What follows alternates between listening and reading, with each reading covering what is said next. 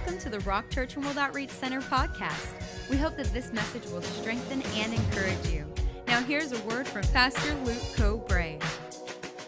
I'm excited because tonight I want to talk to you about 6 characteristics of standout Christians. 6 characteristics of standout Christians. Now, before we go any further, I want to define this term standout so that you and I can understand it so that we're all on the same page. Sometimes we look at the word stand out and we think, well, that's not necessarily a good thing. I don't want to stand out. I don't want to be that one that stands out. Or I don't want to be that person that everybody's looking at. But let me give it to you. Merriam-Webster, I thought, did a great job defining it, so I won't try to do anything different, but just read what they have. Stand out is one that is prominent or conspicuous. Listen to this. Especially because of excellence. I love that. One that is prominent or conspicuous, especially because of excellence. So tonight we're going to talk about 6 characteristics of standout Christians. Somebody who is prominent. Somebody who is conspicuous or visible. Not because of the clothes we wear. Hallelujah. Not because of our hair or our makeup or the car we drive or the house we live in or anything of that nature. Not because of anything on the outside, but because of excellence. 6 characteristics of standout Christians. Now, all throughout the Gospels and looking at the interaction of Jesus, all throughout the Gospels, there were people that Jesus Christ came and He interacted with. And oftentimes there was somebody, you'll read about somebody or you'll read about a story. Jesus would lay hands on them, or He would speak to them and they'd be healed, or He would reveal something to them and they would be changed forever, or they would walk away sad. I mean, Jesus was in the ministry, just like you and I are in the ministry of people. His job, his purpose here on earth was to interact with people. But there were some people in the Gospels that stood out because of excellence, because of prominence, because they were conspicuous, even though really in life they were inconspicuous, but they got the attention of Jesus Christ. And so I was reading the Word of God, as I was reading through the Gospels, I was looking at somebody and names and stories began to just jump out at me, and I started to write some things down, and this all just kind of came together as characteristics of standout Christians. Now, obviously, before we go into tonight's 6 characteristics, I have to just give you the obligatory statement, and that is, first and foremost, the people that we're going to look at, they're not Christians. Why? Because I am well aware that the term Christian did not appear for several decades after Jesus Christ had gone. So we call these, I say 6 characteristics of standout Christians. At the time, many of these people weren't even Jews. They're Gentiles. So you and I would look at that and say, well, they're not Christians, but they're characteristics that they exercised in their what's the word I'm thinking for? In their interaction with Jesus that made them stand out, to be preserved in the Gospels, to be written down so that you and I, thousands of years later, could look at the characteristics, to look at these interactions and say, what is it that I can pull out of this story? What does this have to do with me? What can I do? And so we're going to take a look at 6 characteristics of standout Christians so that you and I could be prominent, so that you and I would be conspicuous. You see, Jesus called us to be conspicuous. I don't know if you knew that. Sometimes we want to just blend into the crowd. Does anybody know what an introvert or an extrovert is? Does anybody know what that is? An introvert is somebody that doesn't naturally like to be around people. Does anybody know what an extrovert is? Well, it's the opposite of that. It's the people persons. Generally, when an introvert and an extrovert are in conversation together, the extrovert talks, the introvert stares, and gets exhausted. All right? The extroverts want to be prominent. They want to speak. They want everybody. Sometimes, have you ever been around somebody that they love to hear their own voice? Then there's the other person that you wonder, are you there? The lights are on, nobody's home. You see, whether we want to be conspicuous or prominent is irrelevant. Why? Because Jesus says as Christians, we are to be conspicuous. As a matter of fact, it goes on to say that you and I are the light of the world. I thought Jesus was the light of the world. Because we have Jesus in us, now we become the light of the world. A city on a hill that cannot be hidden. We are the salt of the earth, Jesus says. What an amazing illustration. So you see, you and I are designed by God to stand out, to be different from the world. And these are some characteristics of interactions that I believe when we grab a hold of these, when we see these, when we apply these to life, you and I will live that calling that God has for us, and that is to be a standout Christian. So today, let's go and look at 6 characteristics of standout Christians. I'm going to say this, standout Christians, and we'll complete that statement 6 times. If you've got your Bibles, we're just going to go to the Gospels tonight. We're just going to go and look at some interactions with Jesus Christ. We're going to go through the Gospels, Matthew, Mark, and Luke. We're not going to necessarily go in chronological order, but we will work our way from Matthew all the way into Luke. So, we've got some reading ahead of us, but it's some good stuff today. That's why I say we're just going to let the Holy Scriptures preach to us tonight. Matthew, the 8th chapter, starting out. Matthew, the 8th chapter, 6 characteristics of standout Christians. Standout Christians, number 1, understand spiritual authority. Standout Christians understand spiritual authority. Here in Matthew, the 8th chapter, is a man that you and I know as the Roman centurion. Now, as we go further, or before we go any further, Jesus is coming to Capernaum, and here is a centurion or a Roman, somebody that that Jews don't necessarily want to associate with for several reasons. Number 1, he's a Gentile. He's not a Jew. Jews just didn't want to associate with Gentiles. Secondly, he was a military person, kind of just didn't want to be there. Third, he represented Rome, who was Israel's captor at the moment. So there were some things that were just right off the bat working against the favor of this centurion. Now, a centurion in your and I, modern day vernacular, would be much like a lieutenant in a regiment. He was a man who commanded the respect of his fellow soldiers. He wasn't like a general or somebody like that. This was a man that was in the dirt, in the grime, that fought the battles with his soldiers. And here a Roman centurion approaches Jesus. Now, a couple different illustrations or a couple different accounts say that the centurion came or he sent a servant. But Matthew in the 8th chapter. Matthew in the 8th chapter, speaking to the subject, they understand spiritual authority. Matthew the 8th chapter, verse number 5. When Jesus entered Capernaum, a centurion came to him, pleading with him, saying, Lord, my servant is lying home, paralyzed, dreadfully tormented. And Jesus said to him, I will come and heal him. Hey, right off the bat, Jesus is coming to your house. Hey, let's do this. Better go run, like Pastor Dan talked about. Better go send a forerunner ahead and tell them to pick up the house. Jesus is coming. But the centurion has an amazing statement. Verse number 8, the centurion answered and said, Lord, I'm not worthy that you should come under my roof. But only speak a word, and my servant will be healed. For I am also a man under authority, having soldiers under me. And I say to this one, go, and he goes. And I say, lost my place. I say to another, come, and he comes. And to my servant, do this, and he does it. When Jesus heard it, verse number 10, he marveled and said to those who followed, assuredly I say to you, I have not found such great faith even in Israel. What an amazing statement. Jesus turns to his Jewish followers. Some of the men who had been following him, or studied or versed in the scriptures or in the holy writings.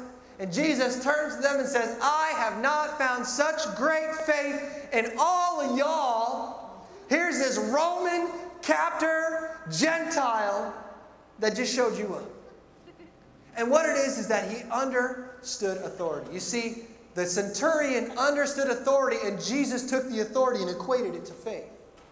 What would it be like when you and I gather and grab a hold of the authority that's been given to us? The name by which we live, like we talked about any other name. We call upon the name of Jesus and we shall be saved. You see, when we grab a hold of the concept of authority, when we grab a hold of the concept of spiritual authority, first and foremost from Jesus Christ, to realize that he took sin and death and shame and he nailed it on the cross. I love what Colossians says. He took the enemy and made a public spectacle of him.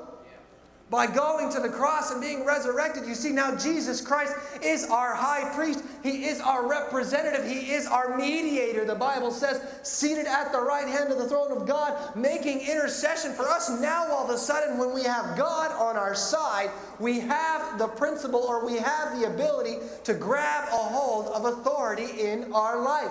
You see, you and I don't have to live life busted and disgusted. Yes, life is going to be challenging. Life is going to have its hardships. There's going to be troubles from our friends, from our family, from our positions, from just circumstances that happen. But you see, you and I have something special because we are in Jesus Christ. And that is, we have authority in Jesus Christ.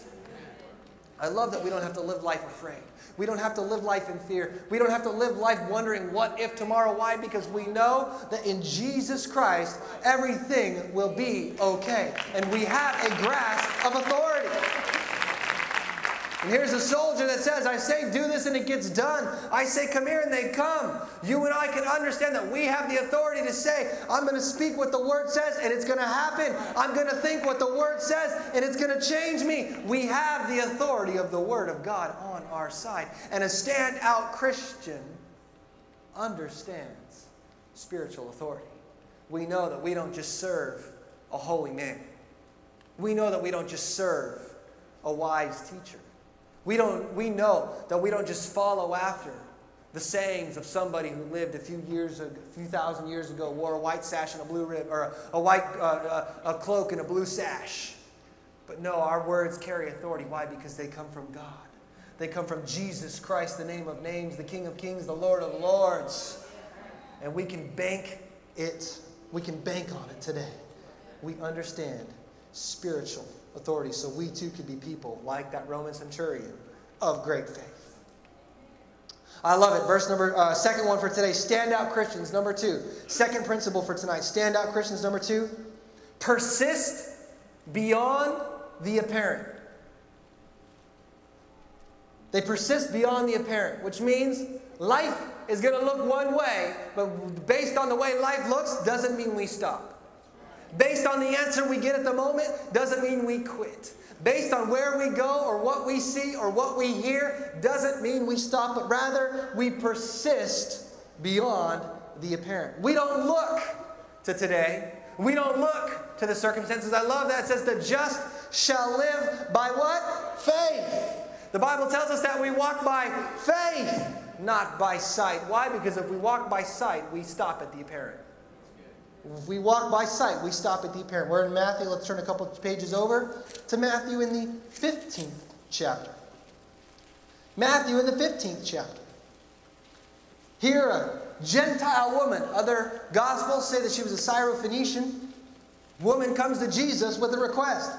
Matthew in the 15th chapter, talking about spiritual characteristics or characteristics of standout Christians. Number 2, we persist beyond the apparent.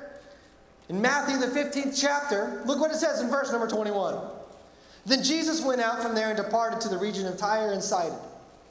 Behold, a woman of Canaan came from that region and cried out to him, saying, Have mercy on me, O Lord, Son of David.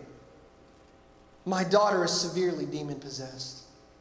Verse number 23. But he answered her not a word. And his disciples came and urged him, saying, Send her away.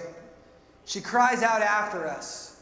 Here's a woman in distress. Here's a woman, as a parent, you can relate. When your child is suffering, when your child is going through anguish and turmoil, you'll do anything you can. You'll give anything you can. You'll pay anything you can to relieve the suffering of that child. And here's this woman on a mission seeking after Jesus. And now she finds herself with the blessed opportunity to be at the feet of Jesus and to have the ability to approach and address him.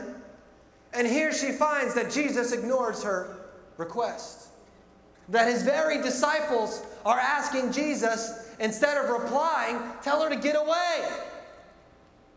See, the parent would say, it's not for me. The apparent, the circumstance, the way things look and appear right now says go home with your tail tucked between your legs. But look what goes on.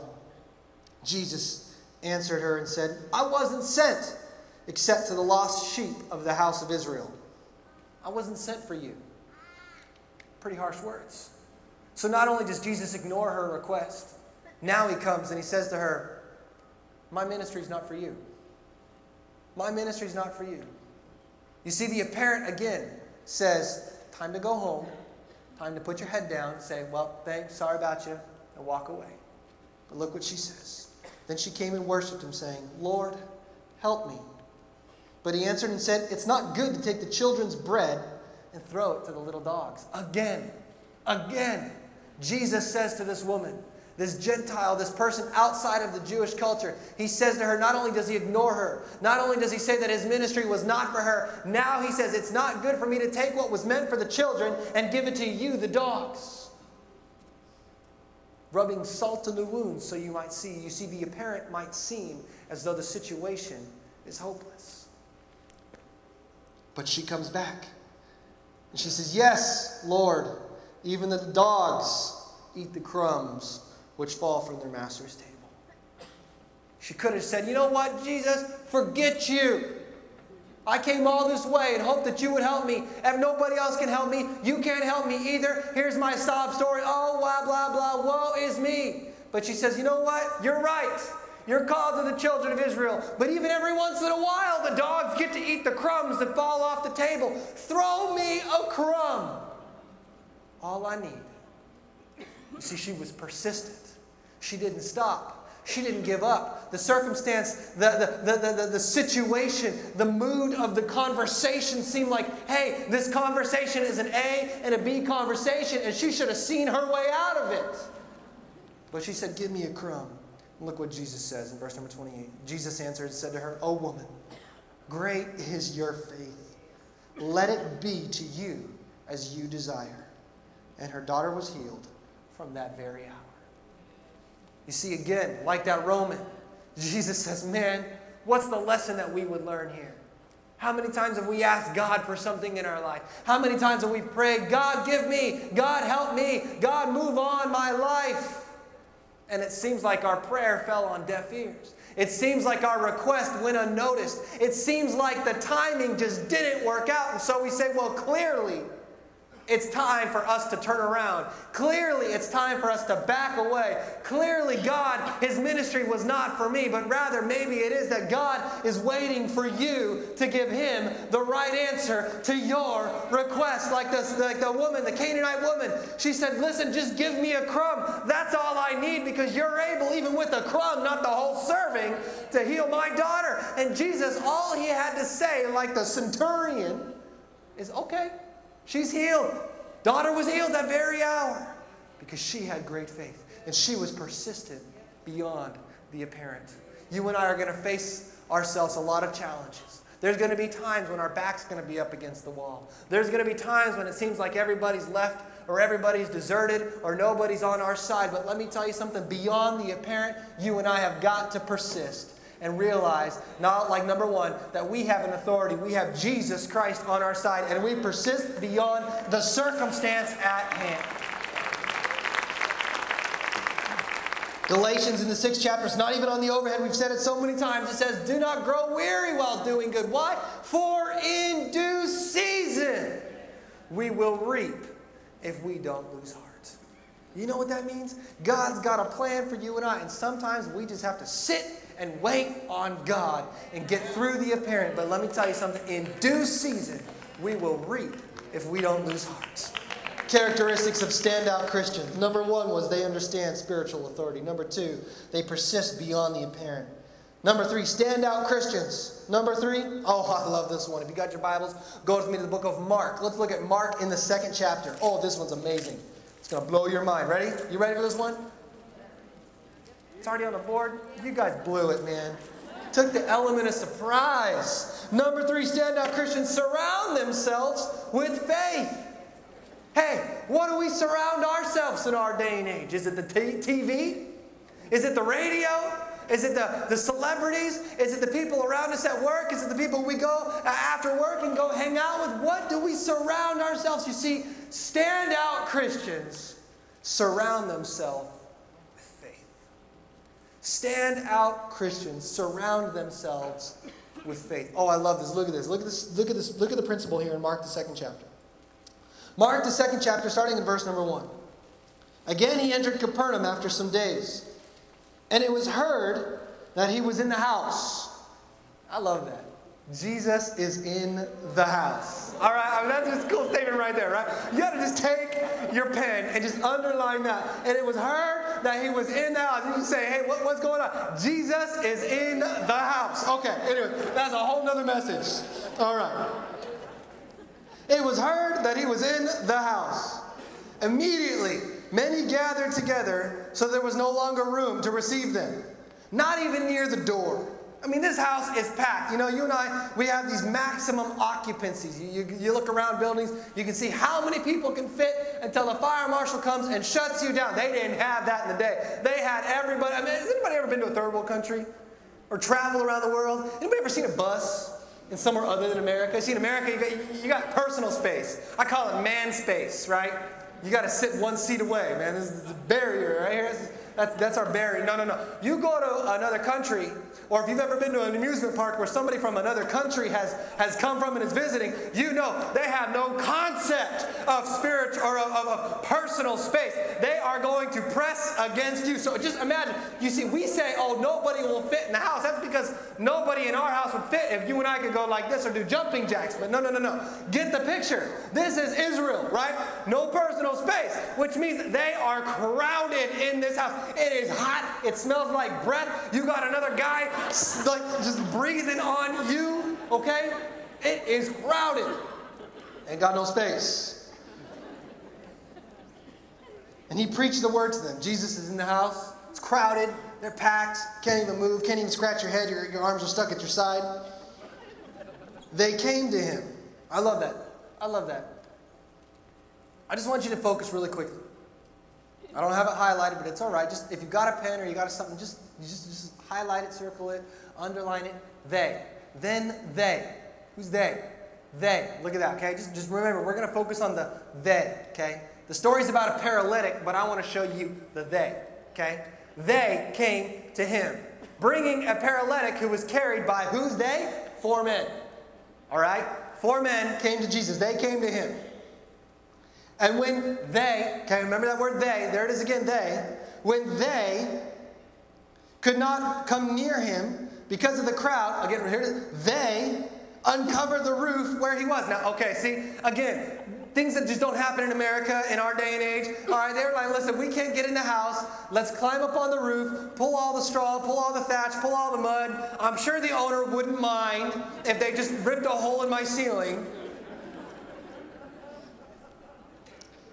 So they uncovered the roof where he was, and then they, again, there's that word, they, had broken through. They let down the bed on which the paralytic was laying. Now listen to this. When Jesus saw whose faith? Their faith. When Jesus saw their faith, he said to the paralytic, when Jesus saw the people whom he had surrounded himself with, he said to the man in the bed, your sins are forgiven. You get, I mean, I was reading this and I was just like, you got to be kidding me. You see, dynamic, standout Christians surround themselves with faith. Here's a man that on his own is nothing. Here's a man that on his own has no ability. But he surrounded himself with people of faith, so much so that they got to the door and they said, we can't get in here. They went to the window and they said, we can't get here. They went to the back door and they said, well, we can't get in here. Somebody looked at somebody else and said, are you thinking what I'm thinking? They said, yes, I am. They got a ladder, brought the guy up on the roof, lowered him down. Why? Because they had to get him to Jesus. Skipping down to verse number 11.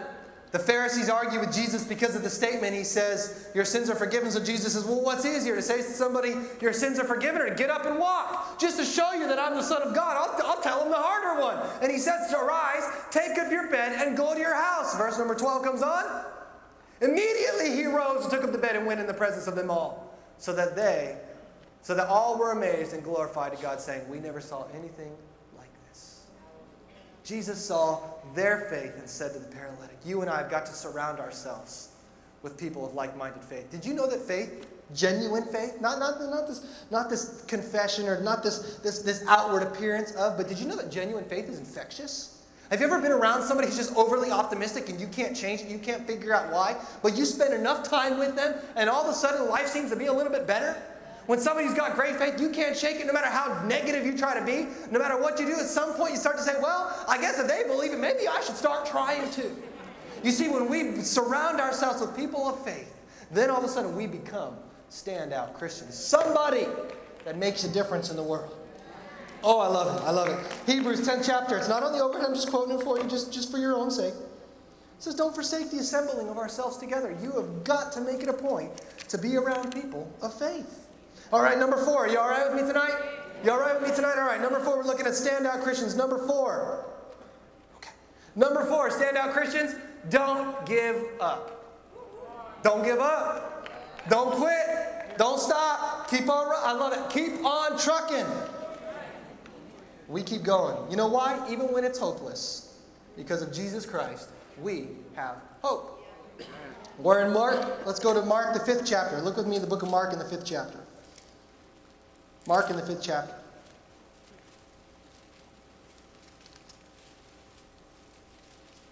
Verse number 25.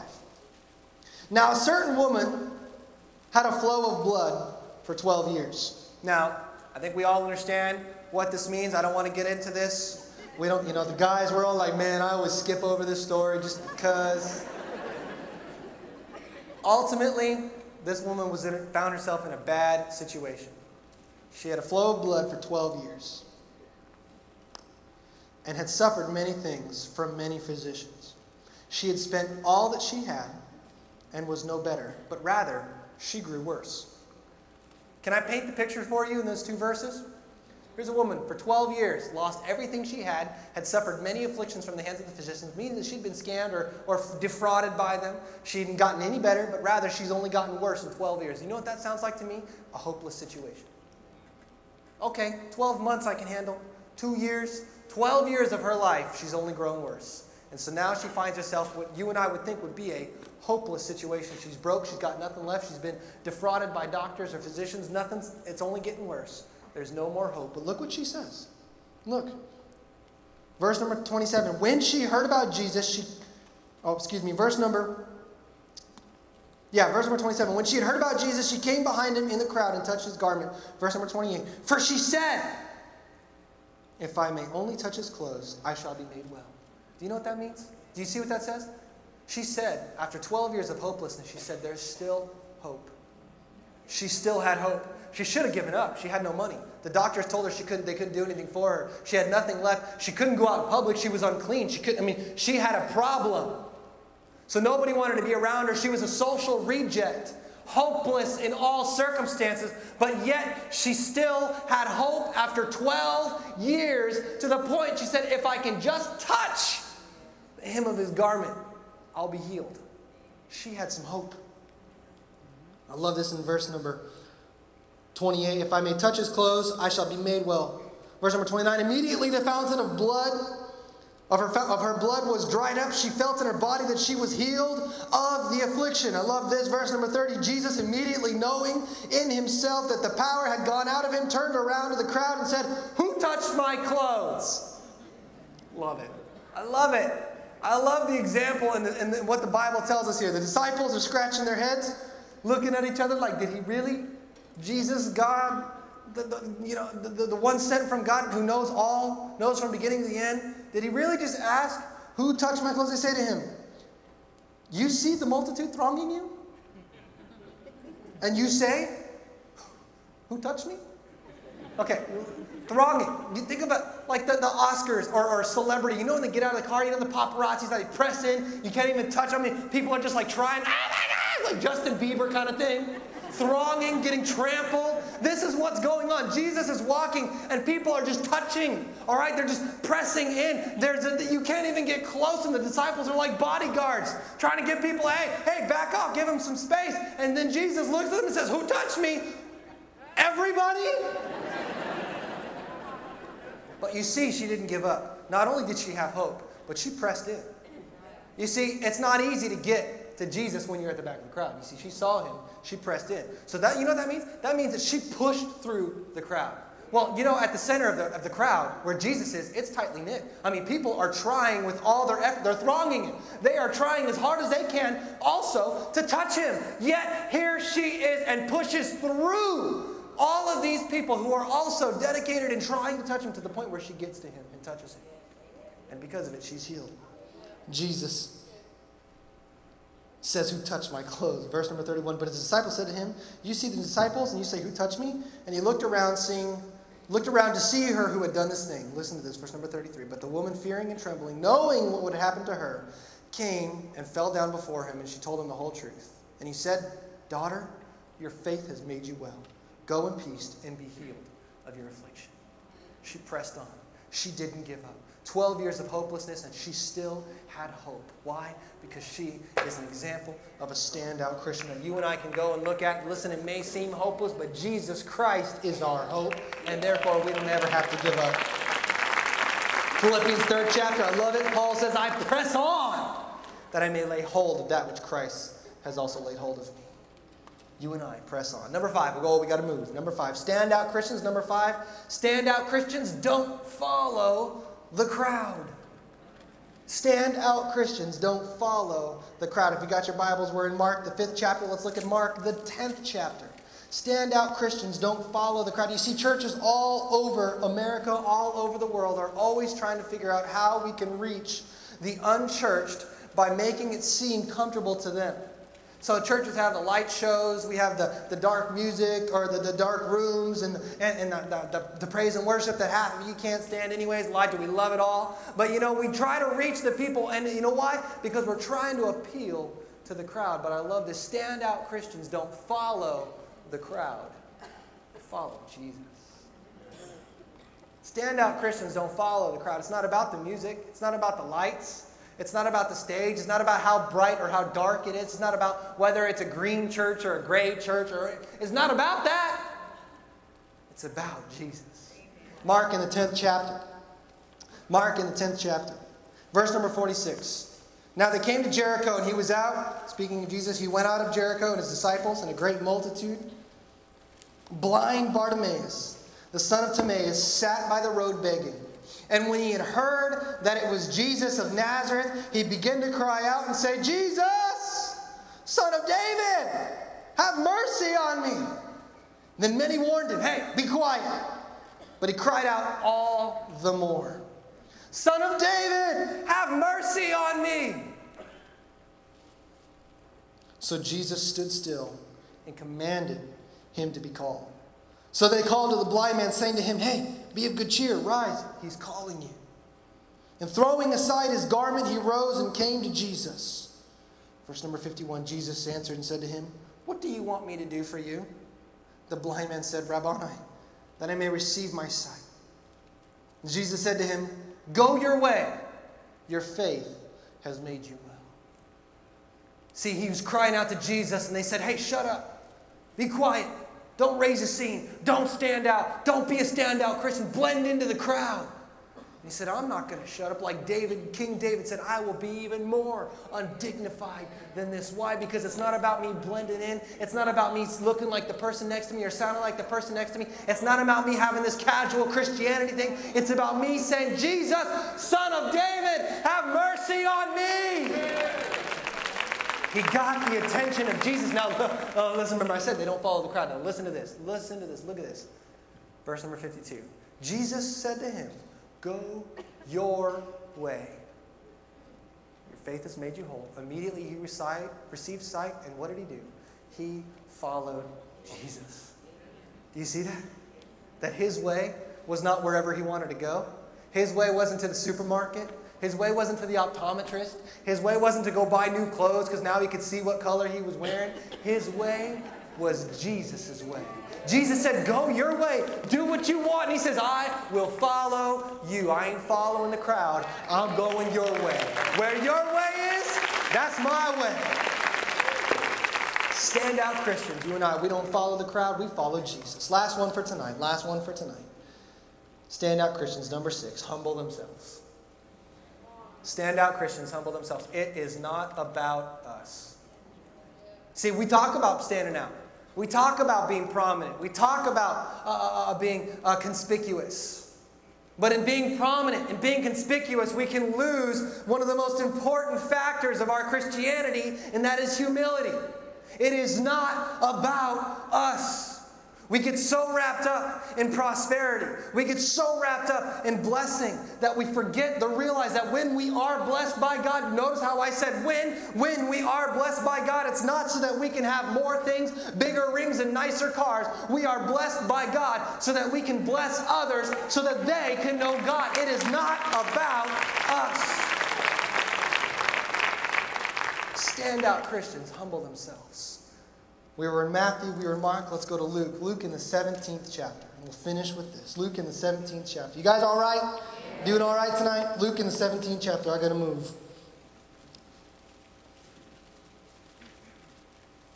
Talking about standout Christians. Luke in the 17th chapter, verse number 11. Now when it happened as he went to Jerusalem, Jesus, this is, he passed through the midst of Samaria and Galilee. And therein as he entered a certain village, there met him 10 men who were lepers, who stood afar off. They wouldn't come near. That was the law. They weren't allowed. And they lifted up their voices and they said, Jesus, Master, have mercy on us. So when he saw them, he said to them, go show yourselves to the priests. And so it was, as when they went, they were cleansed. Listen to this, talking about standout Christianity. And one of them,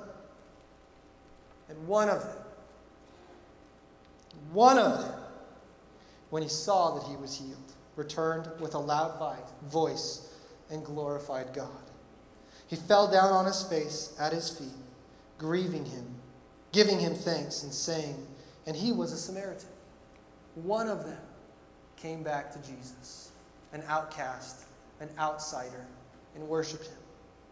So Jesus answered and said, were there not 10 cleansed? Where are the 9? Were there not any found who returned to give glory to God except this foreigner? And he said to him, arise, go your way. Your faith has made you well. This man stood out. Why? Not because he was healed. Not because God touched him. Not because God did something miraculous in his life. You see, that's what we're all waiting for, is a miracle. God's there. He stood out because he humbled himself. He could have gone to his family that he hadn't seen for years. He could have gone and celebrated in the streets. He could have gone out into the marketplace where he had been banned from because of his condition. He could have gone and announced to all what had just happened to him, how God had finally given him a miracle while everybody else says, where's mine? But instead the one says, I'm going to prolong all of that. And I'm going to go back to the one who gave me what I needed most, my healing. And I'm going to worship him. He humbled himself and came before Jesus, fell on his face, and worshiped Jesus. And Jesus said, was there not 9 others? Where is everybody else? You know, all throughout our lives, the Bible doesn't tell us, all throughout the gospel, the Bible doesn't tell us about the 9. So we can't even speculate what happened to the 9. But you know what the Bible does tell us? The Bible tells us about the one. And we know that the one who returned, Jesus said, go your way. Your faith has made you well. You see, the Bible tells us that God resists the proud, but gives grace to the humble. All you and I have got to realize is that it's not about us. Standout Christians humble themselves. Why? So that when we stand out, so that when we're prominent, so that when we're conspicuous, it's not because of us, it's because of Jesus inside of us. That is what makes us stand out altogether. 6 principles, 6 characteristics of standout Christians. Number 1, they understand spiritual authority. Number 2, they persist beyond the apparent. Number 3, they surround themselves with faith. Number 4, they don't give up.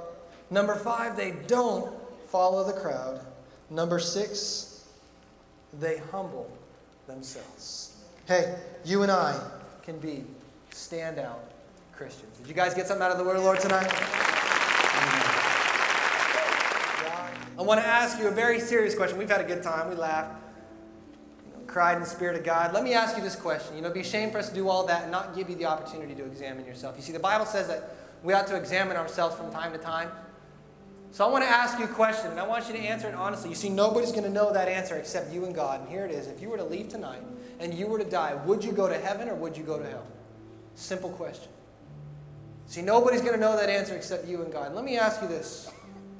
Based on your answer, what makes you think you're going to get to heaven?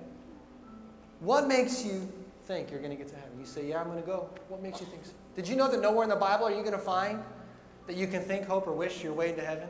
Positive thinking, positive outlook on life, self-betterment is going to get you there. Becoming a better person. You're not going to get to heaven because you think so, because you hope so, because you're a positive thinker. Did you know that nowhere in the Bible does it say that because your parents told you as a child you were a Christian? Did you know that nowhere in the Word of God does it say that because you sit in church, you hear the Word of God, you read your Bible? Did you know nowhere in the Bible does it say that because you serve in youth or children's or as an usher in the choir that you're going to get into heaven? You see, you and I can't get to heaven because of our action. We can't get to heaven because of our thoughts. There's only one way to heaven, and that's God's way. You see, it's God's heaven. The only way you and I can get there is His way. So often we think, especially in America, that if we live a good life, well, I don't cheat on my taxes, I've never robbed a 7-Eleven, I wear Tom's shoes, or I give the Red Cross. We think that if we're good people, we're going to get to heaven. Let me tell you something. Nowhere in the Word of God does it say that because you're a good person, you're going to get to heaven. As a matter of fact, the Bible says that our good deeds according to God are like filthy rags. Why? Because God's standard is perfection. And you and I have all fallen short of that. No matter what we do, we're never good enough to get into heaven on our own. But praise God, there's a hope, and that is Jesus Christ. You see, Jesus, as He was speaking to a religious leader of His day, John in the 3rd chapter, to the subject of eternal life, a man who had taught in the synagogue, the churches of his time, a man that had memorized the Bible or the scriptures of the Word of God, a man that gave to the poor, sang the scripture, did all the right things, said all the right things. Jesus says to this man, in order to get to heaven, here it is, you must be born again. Hollywood, popular culture, society, whatever have you, they've made a mockery out of that. You think of weirdo, crazy, out of control Christianity. But let me tell you something. To be honest with you, from the beginning of the Bible to the end of the Bible, in the eyes of God, it's always meant the same thing. Here it is, and this is how it is. In order to get to heaven, it's an all or nothing relationship with God. Being born again simply means this, that you've given God all of your heart. You've given God all of your life. That's what God's after. It's not after your mental assent towards Him. He's not after your carnal knowledge of who He is. The Bible says the devil in hell and the demons in hell know who God is, but yet they're not going to find themselves in heaven. You can't just know who Jesus is and think that that's good enough. You've got to give Him your heart. You've got to give Him your life. Let me prove it to you. In the book of Revelation, Jesus Christ is speaking to the church, people like you and I, hearing the Word of God, doing good things. And He says, I know your works. When I come back, I better find you hot. I better find you cold. He says it because if He finds you lukewarm, He'll vomit you from His mouth. Whoa. Shocking statement from the mouth of Jesus. And what He's saying is that lukewarm Christians are not real Christians at all and will be rejected and ejected from the kingdom of God. Well, what does lukewarm mean? Let's define that in terms of your relationship with Jesus Christ. Lukewarm means simply that you're a little bit up and you're a little bit down, a little bit in, a little bit out, occasional church attendance, token prayer, doing your own thing, some of God's thing. You're kind of floating around, ping-ponging between doing church and the world and back and forth, riding the fence. What an uncomfortable and terrible position to be in. And Jesus Christ says, if that's you living lukewarm, you are deceived in thinking you're going to make it into the kingdom of God. Listen, I love you enough, I respect you enough to tell you the truth. Whether you accept it or not is between you and God. But let me not beat around the bush. The only way you can get to heaven is God's way. You can't get there your way, can't get there my way. We like to say, oh, well, God's a good God. God loved me. God loves me, so I'll find myself in heaven. Let me tell you something. Yeah, you're right. God loves you. He loves you enough to give His only begotten Son, Jesus Christ, to die on the cross for you so that you could go and be with Him forever and ever and ever in heaven, leaving hell behind. You might even say, Pastor Luke, I don't believe in hell. I don't believe in heaven. I don't even know where I stand on that. Let me tell you something. Just because you don't believe in it, just because you can't see it, because you can't feel it, you can't experience it right here, right now, doesn't mean it's not real.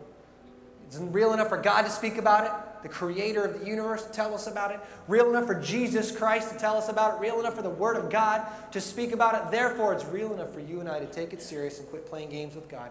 You can't get to heaven your way, can't get to heaven my way, well-meaning church committee or author's way. The only way we can get there is God's way. Jesus said He is the way, the truth, and the life. No one goes to the Father except through Him. So tonight, let's not do it any other way but God's. Jesus said this. He said, if you confess me before men, I'll confess you before my Father. But if you deny me before men, I will deny you before my Father. Well, what does that mean? In a moment, here's what I want to do. I want to give you the opportunity to ensure your place with God in heaven forever and ever, to give Him your heart, to give Him your life. And here's what I'm going to do. In just a moment, I'm going to count to 3. I'm going to go 1, 2, and on the count of 3, I'm going to go 3. Smack my hands together real loud. And in just a moment, here's what I want you to do. I want to give you the opportunity.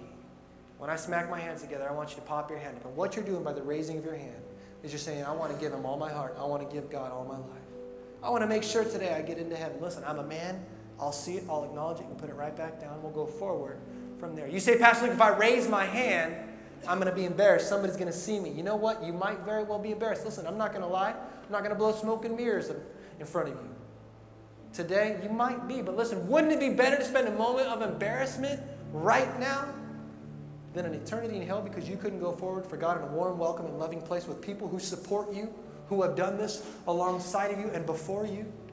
You see, we are all rooting for you today. So yeah, you might be embarrassed, but listen, let me encourage you to shed that moment of embarrassment and let's go forward in your relationship with God. Let's leave hell behind and headed for heaven forever and ever and ever and ever. Who should raise their hand in just a moment? If you've never given him your heart, you've never given him your life, in just a moment, if that's you, pop your hand up. I'll see it. I'll acknowledge it. Who should raise your hand? Maybe you're not sure. Hey, maybe you did this at a harvest or a Billy Graham crusade or on television, but you never really followed through with it today. Let's make that follow through the real deal. Go forward in your relationship with Jesus Christ. Hey, you're not sure? Don't walk out of this place without making sure. You know, that's a gamble on your eternal life you can't afford to make. Don't walk out of this place without making sure. Finally, who should raise their hands? If you've been living lukewarm, doing your own thing instead of God's thing, if you've been running from God instead of to God, hey, you're not wholehearted for God, not wholehearted against him, kind of in the middle. Listen, if that's you today, let's make this the day you ensure your place for eternity. Shedding hell, shedding your own selfish desires, humbling yourself, and becoming a standout Christian like we talked about tonight. Today is the day of your salvation. You see, the Bible says that it's the goodness of God that draws men to repentance. It's not about man. It's not about the person next to you, in front of you, beside you. It's about you and God right now. Don't let anything distract you. Don't let anything pull you away. If God is speaking to you in a moment, if that's you, get ready.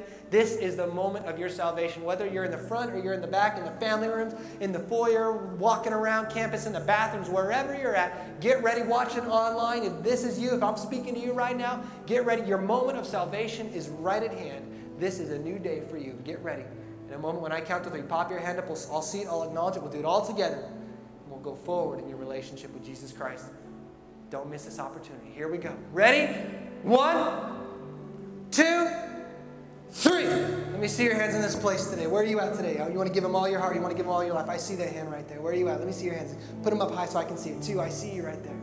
Where are you at? I see people point over here. 3, 4, I see you. 5, I see you right over there. 5 wise people. I got you guys right over there. I got you right over there already. 5 wise people. I see you pointing over this direction. Where are you at? Give me your hand. 6, 7, I see you guys back there.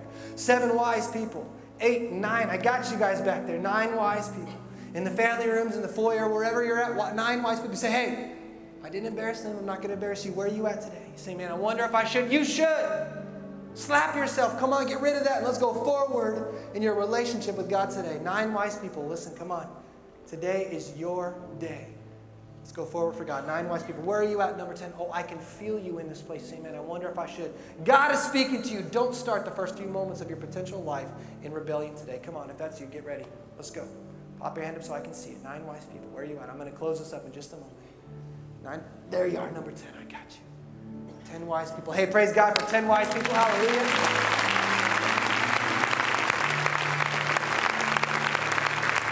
Here's what I want to do. For those of you that raised your hand, wherever you're at, from the front to the back, wherever you're at, listen, you raised your hand, you said, I want to give him all my heart. I want to give him all my life. Let's go forward for God today. Here's what I want to do. In just a moment, we're all going to stand. Elijah's going to sing a song. If that's you, if you raised your hand, or you should have raised your hand. If it's important enough for you to do that, it's important enough for you to follow through the right way. What we're going to do is Elijah sings a song and we all stand in just a moment. I want you to grab your coat, your sweater, your purse, your Bible. Hey, a friend if you need a friend. If you brought somebody or somebody came with you, look to them and say, I'll go with you.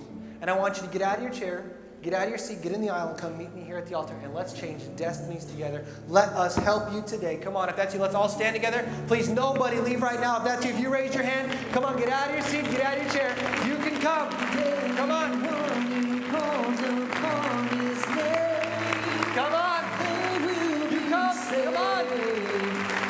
They will be saved. And anyone who calls upon his name, they will be saved. They will be saved. This is your day. Come on, you come. Anyone who calls upon his name.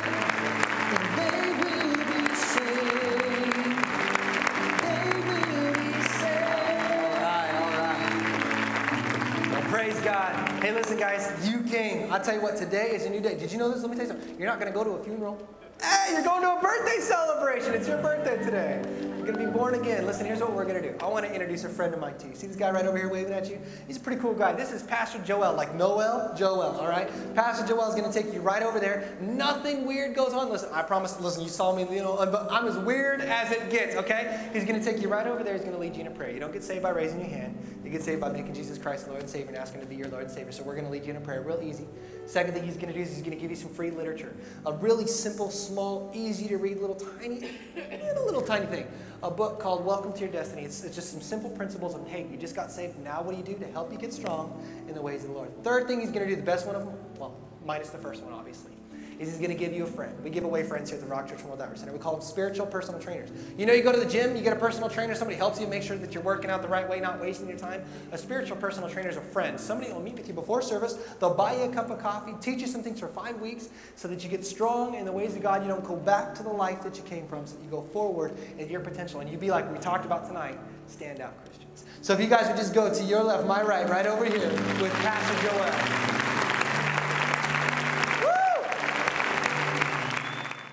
Hey, you just heard that altar call. You just wanted to give God all of your heart and all of your life. Now let me lead you simply in a prayer of inviting Jesus Christ into your heart as your Lord and Savior. In fact, why don't you just go ahead and listen to me. Go ahead and close your eyes and just repeat these words after me. I'll go slow. You repeat them. Say these words. Say, Father God, I come to you in the name of Jesus.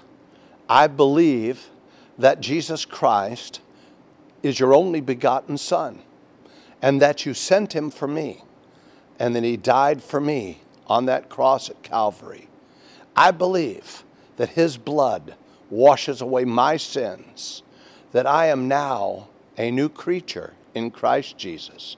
And I thank you, Lord. I receive you now and forever as my Lord and as my Savior. I'm going to turn from sin, and I'm going to turn with all of my heart and all of my life to you, Jesus, as my Lord and as my Savior. Let it be known in heaven as well as upon the earth that I am born again.